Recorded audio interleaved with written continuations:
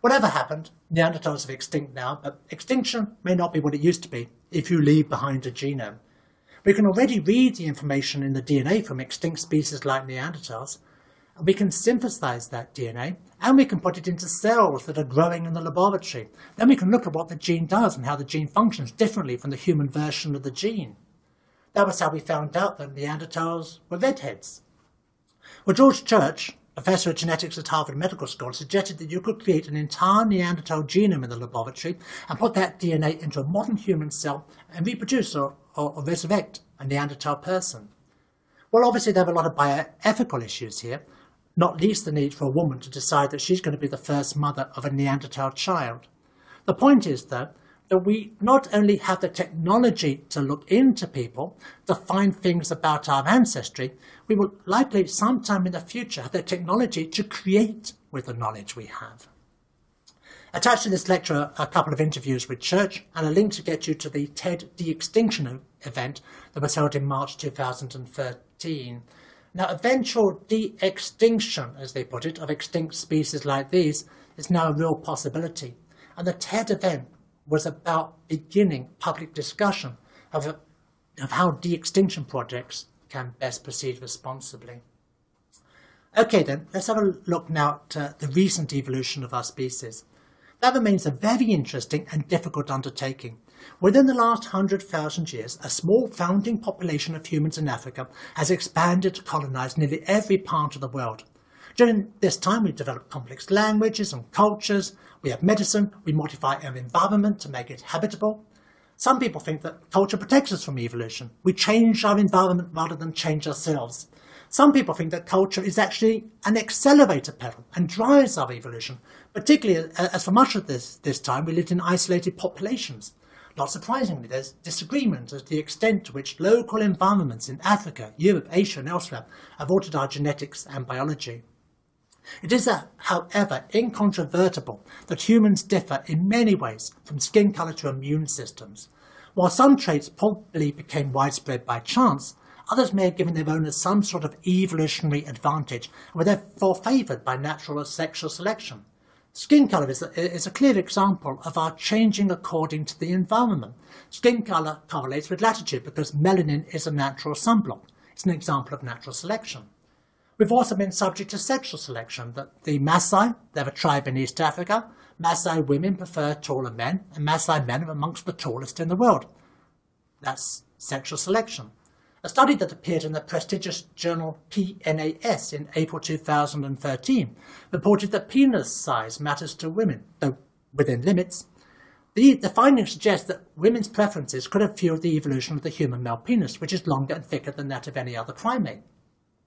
Well, a puzzle about a lot of these theories is that one would expect, given the strength of sexual selection, that all men would have large penises and all women would fit some standard idea of beauty. In fact, you must have noticed we are immensely variable. Compared to other species, human beings seem particularly prone to mutations of the face, mutations that change our appearance. Some of these mutations seem trivial, even though they're conspicuous. Now, in his book, The Third Chimpanzee, Jared Diamond suggests that there may have been selection for mutations that allow us to be more tribal, to distinguish us from them, whoever them might be. Diamond points out that our cultural differences in language and religion heavily influence mating decisions, encouraging us to discriminate against others. Once cultural differences had achieved initial separation, he suggests genetic differences accumulated that made it easier for us to notice variation and to distinguish our own kind from others. Well, in essence, Diamond is suggesting that there's been selection for discrimination fodder, for genes that produce conspicuous characteristics that allow us to discriminate against other people. Okay, well, let's have a look then at what the genomes have told us so far about the evolution of differences between people. Mathematically minded geneticists have models and methods that can detect rapid evolutionary changes in genomes. And when they look at the similarities and differences between people, they find loci, sites in the genome, that are changed in different human populations over the last 10,000 years. As I mentioned before, every major innovation led to new selective pressures, which in turn led to the selection of genes. The most spectacular innovation has been agriculture, with its associated high-density populations and new diseases and changes of diet. Dietary changes required genetic changes. That started a long time ago with eating a lot of meat and taming fire. It's continued with more recent innovations like drinking milk. When we first tried milk, the lactose it contains made us ill, so we developed a cultural trick. We turned milk into cheese. But to really exploit milk, we needed mutations. All human babies produce the enzyme lactase to digest milk lactose. Now, mutations in regulatory sequences that allow some of us to produce the lactase enzyme right throughout life, not just when we are babies, allowed us to be vampires, mutants that live off the milk of another species. The oldest mutation for this appeared 8,000 years ago in Europe. And this 8,000-year-old mutant is found throughout Europe and India, and is suspected of being behind the massive expansion of the Indo-Europeans, which will eventually determine the spoken language of half mankind.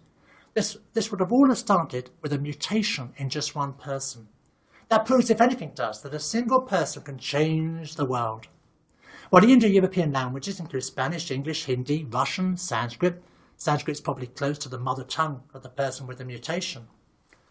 One other popular set of mutations allows many of us to consume alcohol. It may surprise you to know that this ability may have been crucial when we took to living in crowded cities.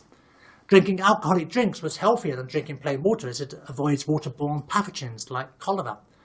Genes that reduce the risk of alcoholism, therefore, prevailed. Okay, so I've given a couple of examples where the roles of the rapidly evolving genes is mostly clearly understood. I could also have given you examples involving disease resistance, metabolism, and the shape of some of our body parts. But the function of most of the rapidly evolving DNA regions are still unknown, which suggests we are more different from each other than we know. In 2013, a team led by Panda Sabeti at the Broad Institute examined the genomes of 179 people from around the world, and they identified 412 DNA regions that were selected for in different populations. Well, a challenge, of course, is to find out how each mutation in these 412 regions changed us and how. Sabeti's group focused on one gene, EDAR, known to play a role in the development of hair, teeth and sweat glands. A version called EDAR370A arose in China about 30,000 years ago and is found mostly in East Asians and some Native Americans. Now, previous studies had already linked this allele with increased scalp hair thickness and shovel-shaped incisors in humans. To further explore the consequences of variety 370A, Yana Kamarov of Harvard Medical School put 370A into mice. The resulting genetically modified mice had thicker hair fibers, more sweat glands on their foot pads, and less fatty mammary glands, which in other words means smaller breasts. When they looked, they confirmed that Chinese people with variety 370A had thicker hair fibers and more sweat glands on their hands. EDAR370A clearly has multiple functions. In genetics, we call a gene with multiple functions pleiotropic. Well, due to the pleiotropy of 370A, it's not clear which of the things it does is beneficial and so would have been selected for. Perhaps extra sweat glands helped humans keep cool in the humid Chinese climate, or perhaps Asian men simply found small breasts attractive. Well, evolution is seldom pure and it's rarely simple, so perhaps both of these things are true. The era of comparing genomes for selection is now in full swing. Typically in these screens, hundreds of regions show evidence of recent selection. So we're very lucky mice are so similar to us.